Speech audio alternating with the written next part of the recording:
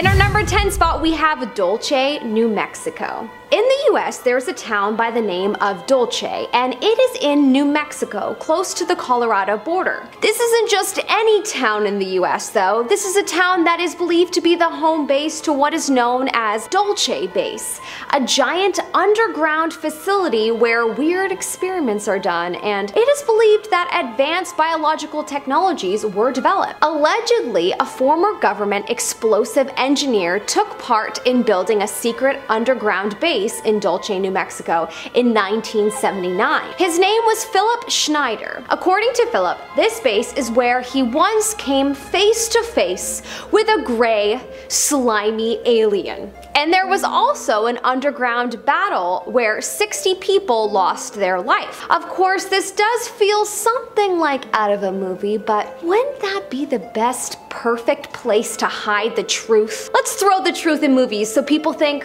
well, that can't be possible because that's just something out of a movie. As all whistleblowers tend to do though, Philip was yet another person who supposedly took his own life. Very suspicious. In our number 9 spot today, we have Lake Nyos. So this isn't a place that is necessarily illegal to visit, but it definitely is a place that you should only live or even really visit at your own risk. Lake Nyos is located in Cameroon, and it is different from any regular old lake because of the volcanic crater that it sits in. The magma floor releases carbon dioxide in both the water and the surrounding air, making it a less than ideal place to live and breathe. Usually the CO2 just dissipates into the air, mostly harmlessly, but in 1986 there was a limnic eruption that caused a catastrophe. A limnic eruption is very rare, but it's what happens when dissolved carbon dioxide suddenly erupts from lake waters, which then goes on to form a gas cloud. This resulting gas cloud is extremely dangerous and is capable of displacing the oxygen in the area, which of course is lethal to any living thing,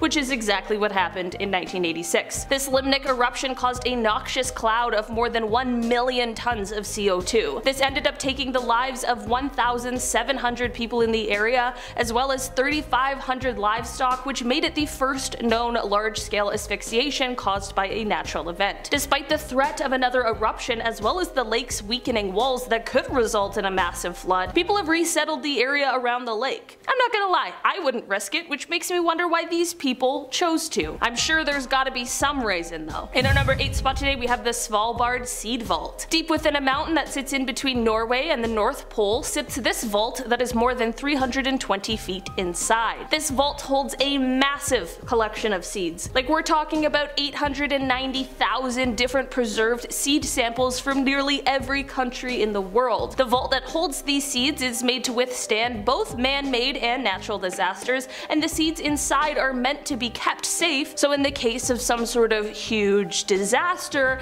the seeds kept safe inside would ensure the continuation of a wide variety of really diverse food options. The door to this vault is only opened a few times a year, and just a few people are allowed inside in order to deliver seeds to the shelves. In our number 7 spot today, we have St. Kilda. St. Kilda is the most remote settlement of the British Isles, and it is so isolated that it is often cut off by storms for weeks and sometimes even months at one time. That is most likely the reason as to why the previous inhabitants had developed a culture, economy, and government that was completely separate and different to their English rulers. Unfortunately, between missionaries and officials coming to the island in an attempt to change their way of life that was working perfectly fine for them, their sources of income dwindling, births not being able to keep up with the death rate, and the emigration rate combined, as well as the inevitable disease-ridden tourists coming to their island for whatever reason, things for those who once lived on the island changed drastically, and it was decided that they would evacuate this island in 1930. Since then, people have tried to resettle the island, but none have permanently remained,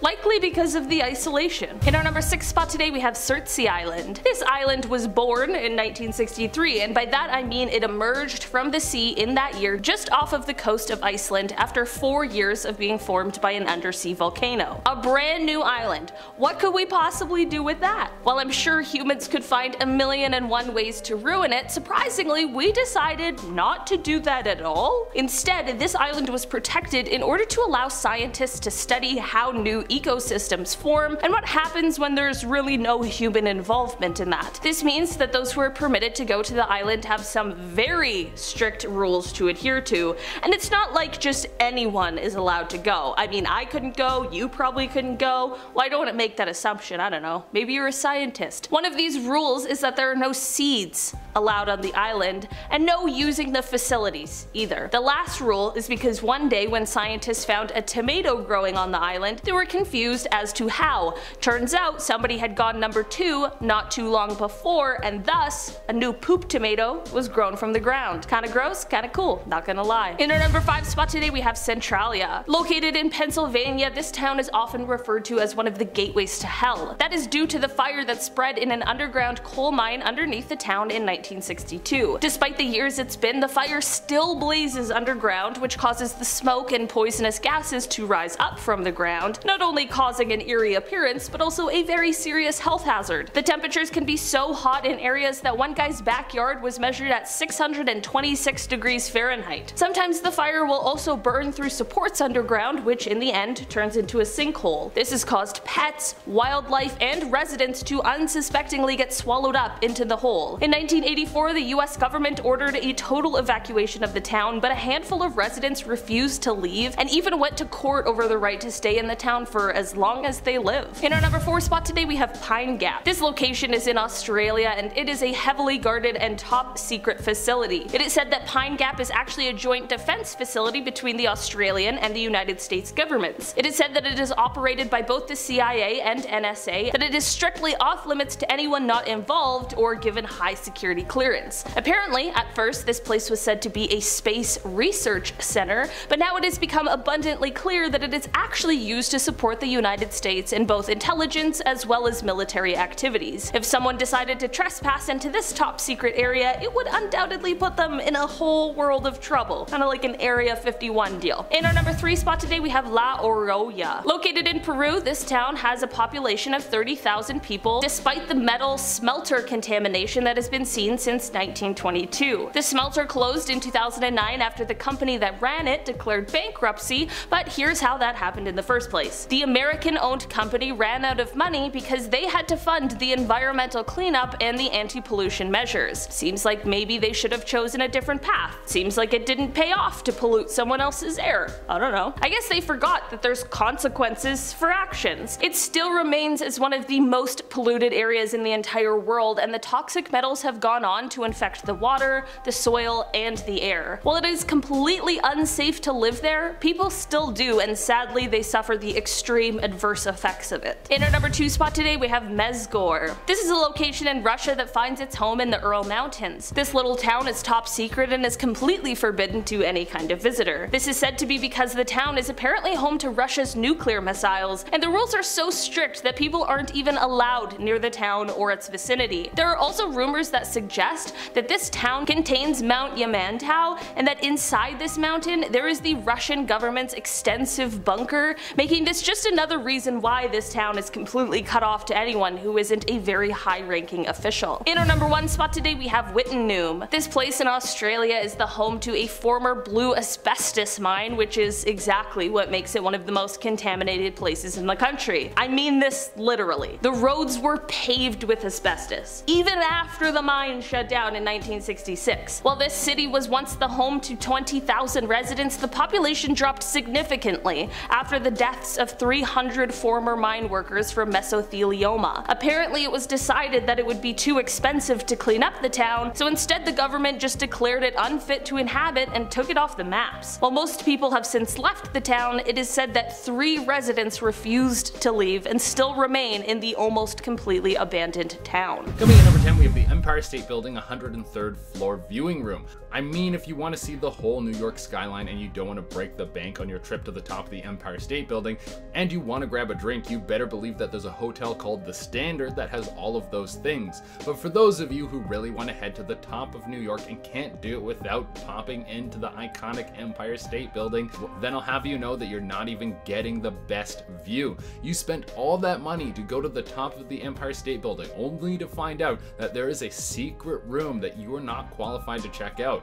There happens to be a 103rd floor that you can't get to. This helps the rich and famous see the whole city without tourist crowds. Now I'm sorry, but just going to the front desk and asking if you can get there isn't enough. You actually have to be someone of status. Unless you're very rich, very famous, or a government official, you are not going anywhere near the 103rd floor. I'm sorry, but you're just not important enough. The government and the people who run the building don't want you going up to that floor because it's going to lose its attraction. I'm sorry, but you're going to be stuck on the 102nd floor, looking up, wondering which important people are hovering above you. In our number 9 spot, we have Mount Weather, Virginia. Apparently there is a secret city or military base located in a mountain in Virginia. Mount Weather is located just 74 kilometers from Washington, D.C. This is a place that is sort of an emergency operations center in case there's a war or an apocalypse, for example. Apparently though, it is used to house all the highest levels of government officials if there were to ever be an emergency and they needed to be in a safe place. It also protects some national treasures, just like the movie National Treasure.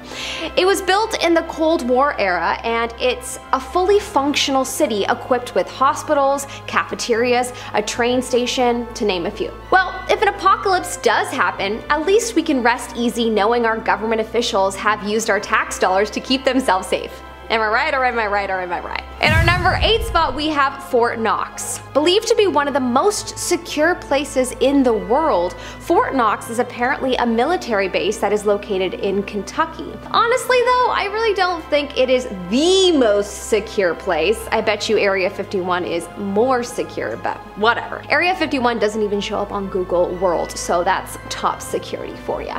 Anyways, people believe this place to be another holding area for treasures, but this one is allegedly the place where the Holy Grail is said to be. Huh, that's a crazy rumor that I wish could be proven true. Apparently also 2% of the world's metals are stored there, but alas, I bet we the little people may never know, as walls are made of concrete, so ain't no burglar ever getting in and making it out alive anytime soon. In our number 7 spot, we have the American NSA spy hubs. For any non-Americans watching, I bet you that your own country also has a spy hub and is doing the same thing, but yeah, this one is about the American spy hubs. So don't just think it's an American thing. Apparently in the US there are windowless skyscrapers, and those are believed to be the NSA hubs. You think they're watching your every move and keeping a tab on you? Yeah, they probably are. Especially if you're someone that might have the ability to be heard by many. If you don't, then meh, I wouldn't worry about it. You're not a threat. Apparently these buildings are restricted and heavily secretive and are built to withstand terrorist attacks, which is super interesting to think about because what does that even mean? Are they made of some kind of metal that can't explode? Like, huh? I don't know. Apparently these states have confirmed NSA hubs: Atlanta, Dallas, Chicago, Los Angeles, and New York City. In our number 6 spot, we have Diego Garcia. Okay, so this one is fascinating to me.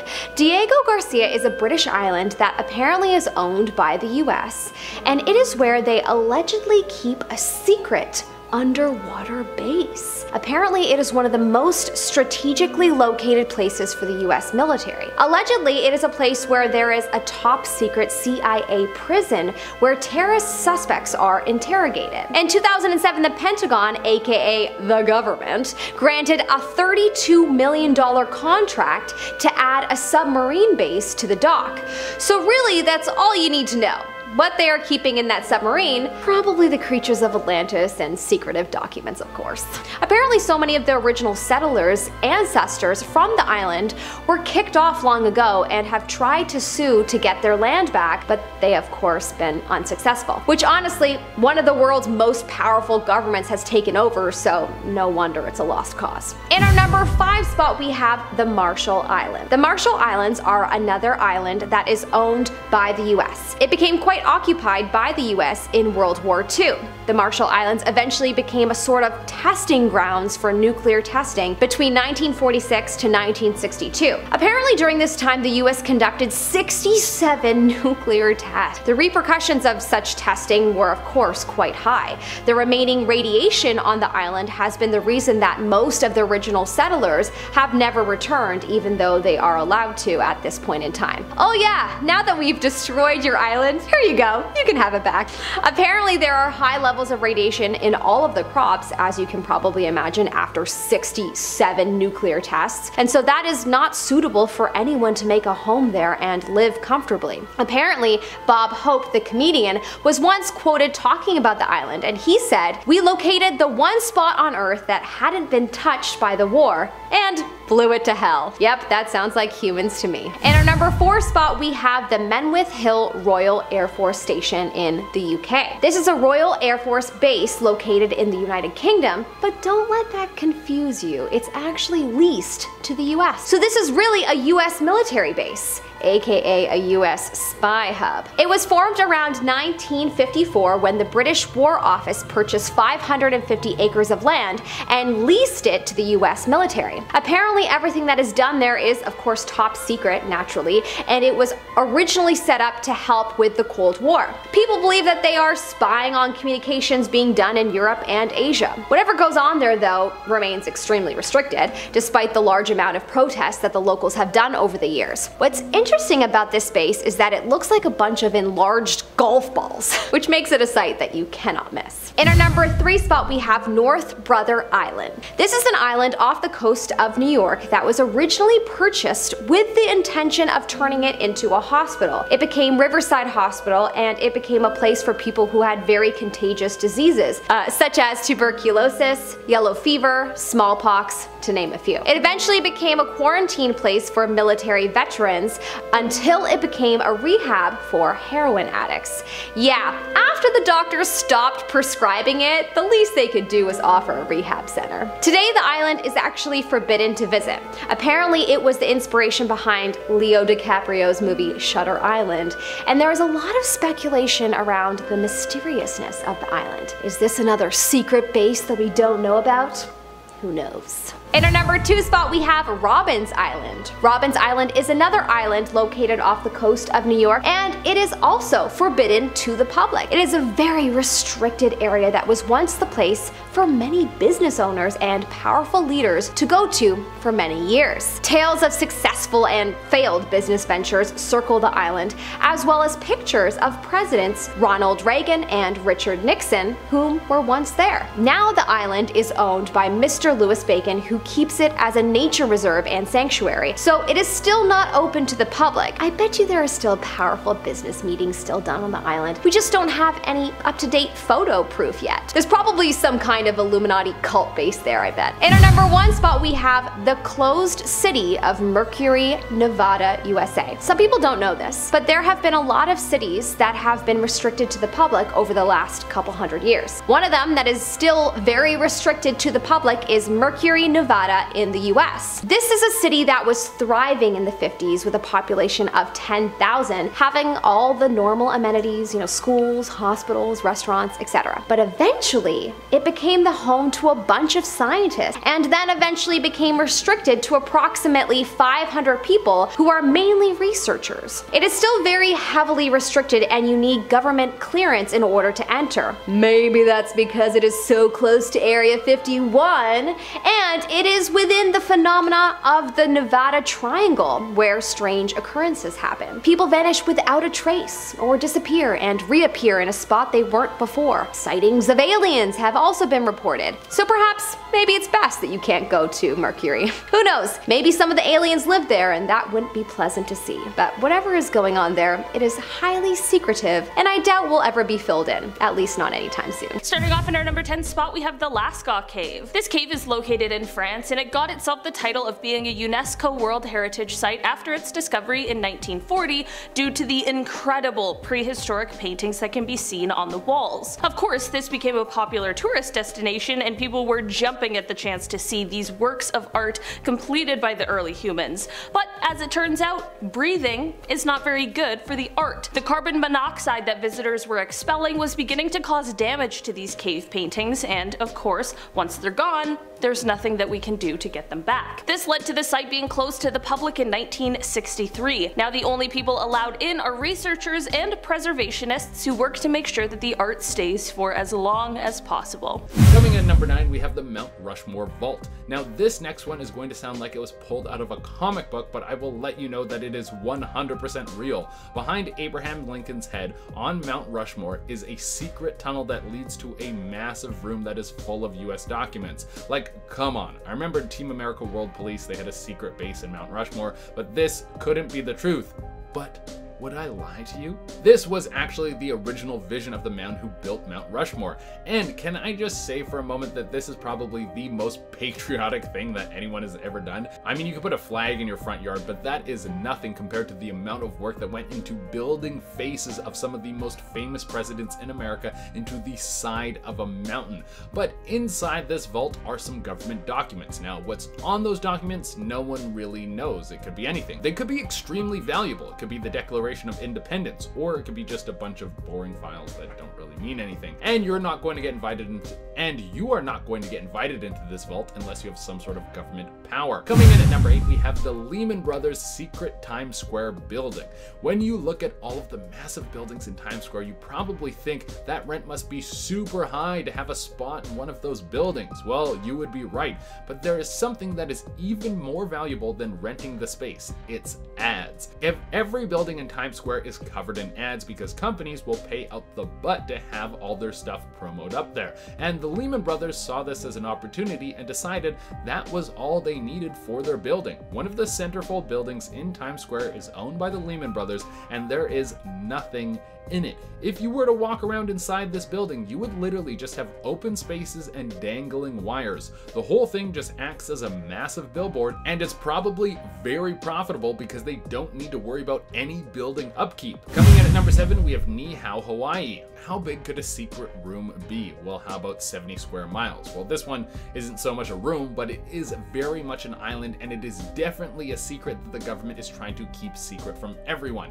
This place is closed off to visitors. It is a self-sufficient island that only has 130 people living on it, and although the people are allowed to leave, no one is allowed to enter outside of medical services. There are some very strict rules on this island. For one, there is no booze. Just so you know, you wouldn't be able to sneak on the island and have a big party. The people there aren't really into that. Also, there are no guns, which is probably a good thing, but again, it brings down how much excitement there will be at any given time. And this place has chosen a way of life that is very different from our own. They don't have any plumbing, they have no traditional roads, and everything in terms of food is taken from the land by farmers and brought to the people. They do have electricity, however. All of that comes from solar panels, but they do not have internet. So you're going to have to get very good at talking to people. What a scary thought.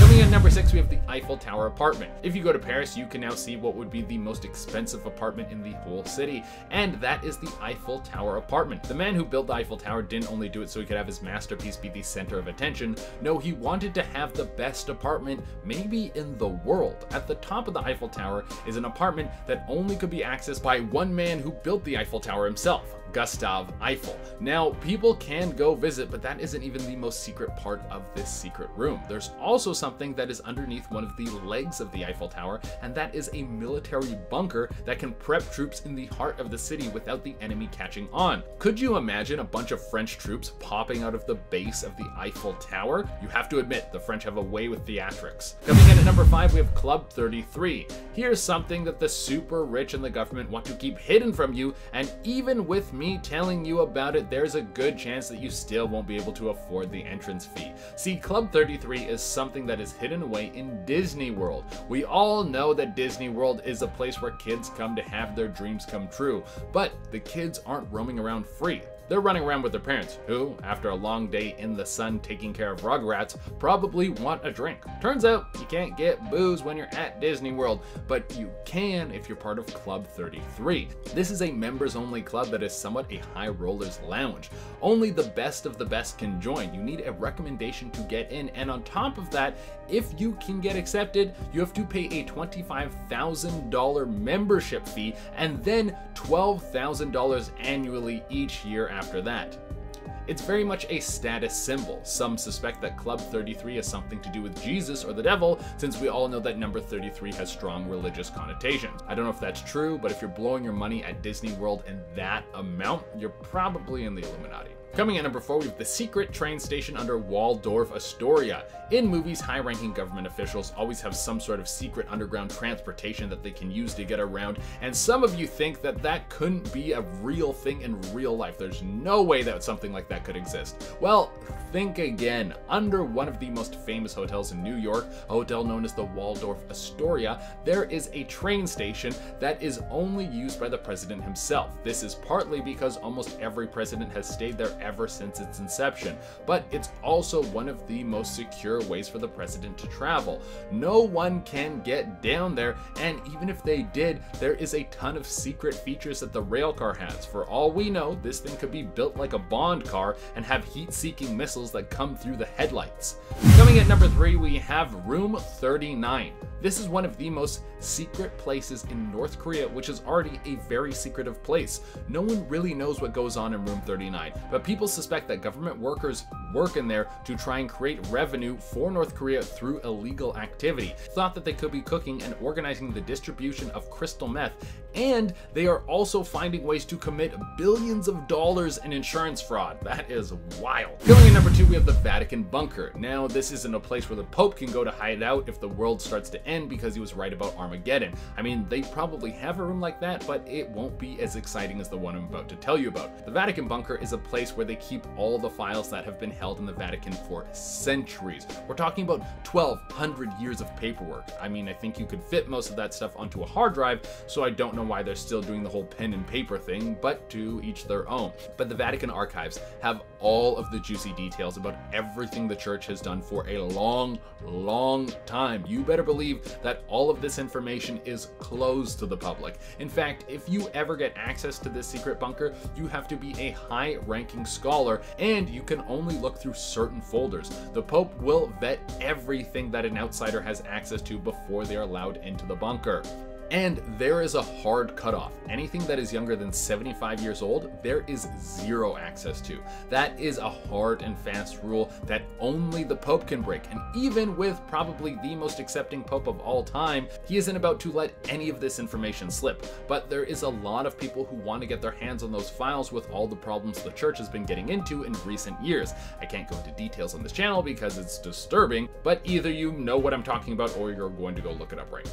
And coming in at the number 1 spot is Area 51. Come on, this has to be number 1. What is going on in Area 51? Now, is this a room? Well, kinda. It's an indoor facility, so there is a room in there somewhere, I'm sure. But the whole thing has to be the biggest place that the government is hiding from us. And what is going on in there? We have no idea. I think we could all say aliens. That's probably what we're all thinking. But there could be some tech that will change the world. They could have mech suits in there that are like the ones from Pacific Rim. Just let us in already and we'll stop messing around with the stock market. I promise.